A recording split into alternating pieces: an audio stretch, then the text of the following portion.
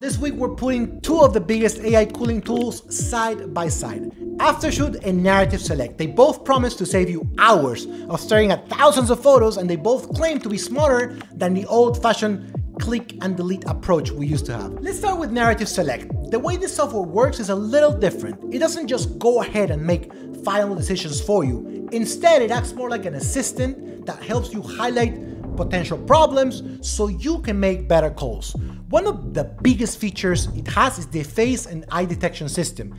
Narrative will actually analyze the faces in your frame and tell you if the eyes are open, half open, blinking, or if someone looks like they just lost a staring contest. It also gives you a focus score so you can instantly see if that guest in the back row of your wedding is sharp or just a blurry mess. What I like about this is that it saves you from the nightmare of zooming into every single image. Instead of just clicking through hundreds of photos one by one, you get a close-ups panel that shows all the faces at once.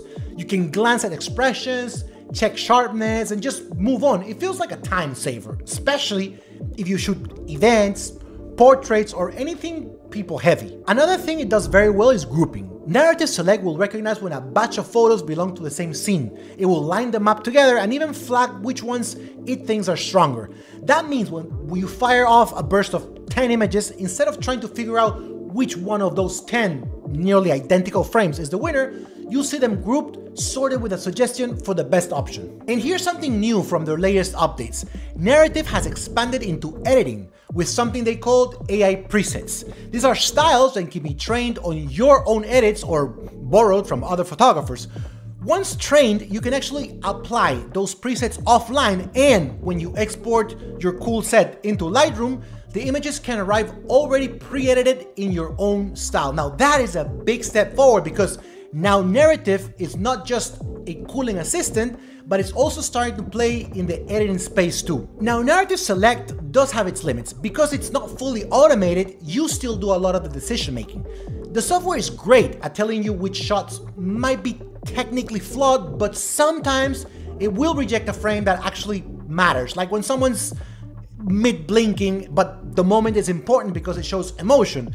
And while it shines with people and faces and events, if you shoot products, foods, or landscapes, most of that face analysis magic just doesn't apply. Switching over to Aftershoot, the approach here is much more automated. You drop your images and then you just let it go to work. And they load fast, I gotta say. And I shoot a lot. This is not the kind of software that will make you wait while everything is just still being loaded and you just can't start working till everything is in the software. Believe me, it's fast. Aftershoot will also identify duplicates, group them, check for blinks, mark out of focus images, and just actually make the selections for you. Instead of just pointing out that someone has their eyes closed, it goes ahead and ditches those frames, leaving you with a shot list that makes sense. The idea here is that you don't have to hover over every face or confirm every decision. The AI takes on that load so you can go straight into editing, client delivery, or whatever. But don't worry, nothing gets deleted. You still have power to alter the selection. You can go through the blurry folder and decide if something that was marked as blurry should be brought back to your selection. So that's good.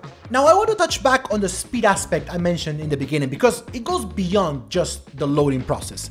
Aftershoot has been trained on millions of real images from professional photographers, which is why the baseline intelligence feels more reliable and faster.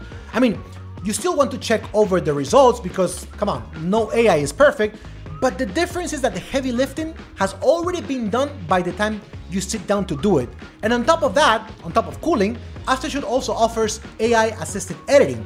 You can train it and have it apply that style across an entire photo shoot. Aftershoot is more of like a full workflow tool than just a cooling up, which makes it stand out. Another important thing to mention is AI retouching. With Aftershoot, we can cool, edit, and retouch all within the software. That means that after you're done with the selection and editing process, you can go ahead and use AI to remove blemishes, soften skin, work on reflection on glasses, etc. Now, this is amazing.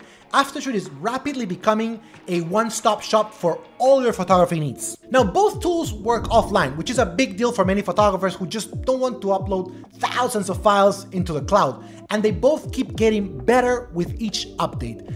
Narrative has been rolling out improvements on speed, user interface, and scene grouping, and Aftershoot has been pushing its edits feature, retouching tools, and fine-tuning the AI to become more accurate with every update too. So how do they compare in real life? Well, Narrative Select is for photographers who like being in the driver's seat, who want to control the process, but appreciate having a smart co-pilot pointing out potential issues. It's especially useful if your work revolves around people, portraits, because that's where the face and eye analysis shines.